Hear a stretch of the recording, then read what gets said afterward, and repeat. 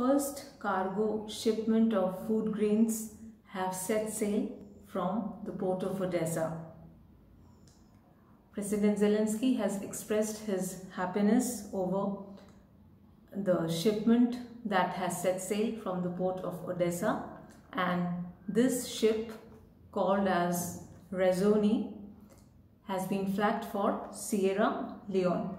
On Tuesday afternoon, approximately at 12 p.m, Razoni will reach Istanbul, where it will have to go through inspection. A joint inspection will be conducted at Istanbul, where the monitoring center is located. After that, it will set sail for its destination country.